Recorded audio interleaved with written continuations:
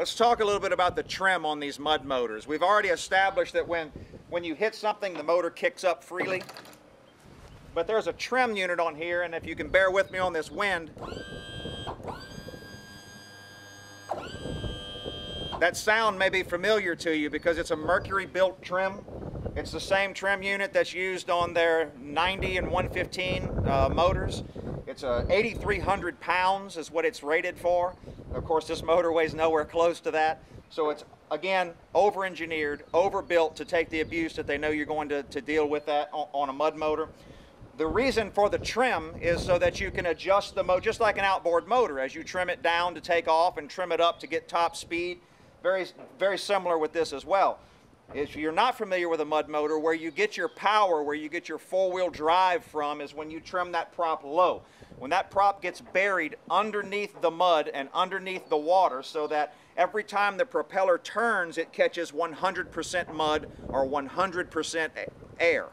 So you want to be able to trim that motor all the way down so it won't cavitate. And let me show you how low this thing will go.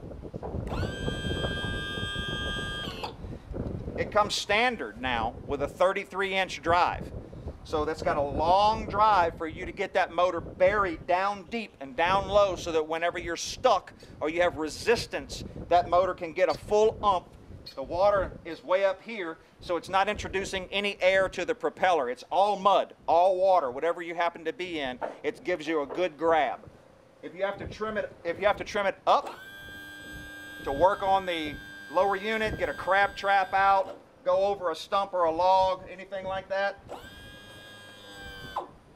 that motor trim up and get completely out of the way of anything that you have down there in the surface that's blocking you. So it's got one of the longest ups and downs on any of the mud motors that I've ever seen, coupled with a standard long drive. It does come in a 27-inch drive as well. You can special order it that way, with a rock guard on it, and that would be for running out west or running in really not just out west, any sandy bottoms, rocky rivers that you're not going to be digging down into the mud.